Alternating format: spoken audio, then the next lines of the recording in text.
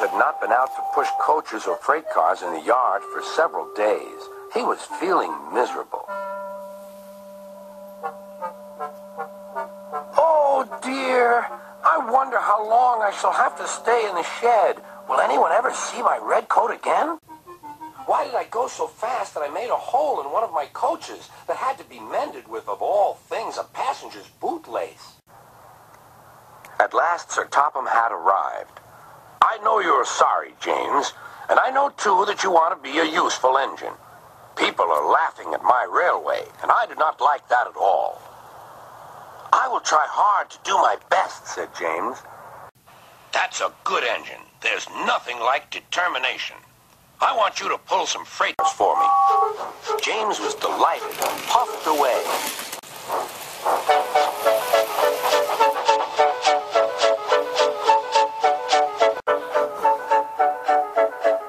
Here's your freight train, James, said Thomas. Have you got some bootlaces ready? And he ran off laughing. Oh, no, said the freight cars. We want a proper engine, not a red monster. James took no notice and started as soon as the conductor was ready. Come along, he... We won't, screamed the freight cars. But James didn't care, and he pulled the screeching cars sternly out of the station.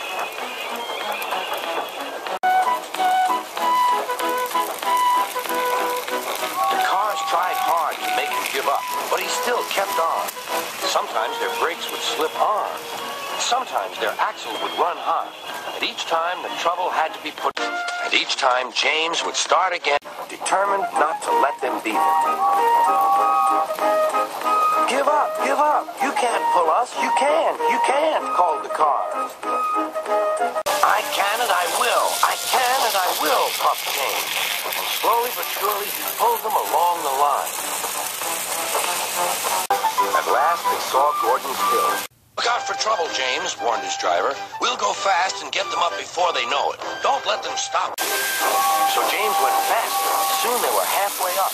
I'm doing it, he panted. Will the top never come? Then, with a sudden jerk, it all came easier. I've done it. Hooray, it's easy now. But his driver shut off steam. They've done it again. We've left our tail behind. Look. The last cars were running backwards down the hill. The coupling had snapped.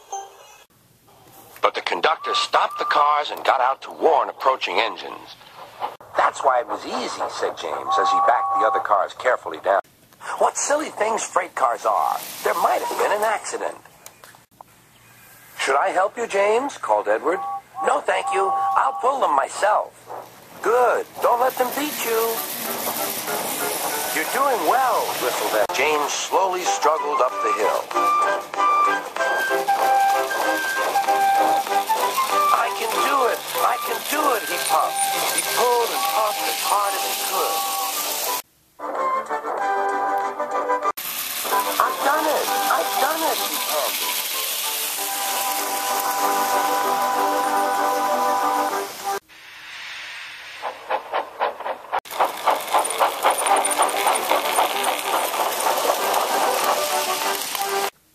James was resting in the yard when Edward pulled up.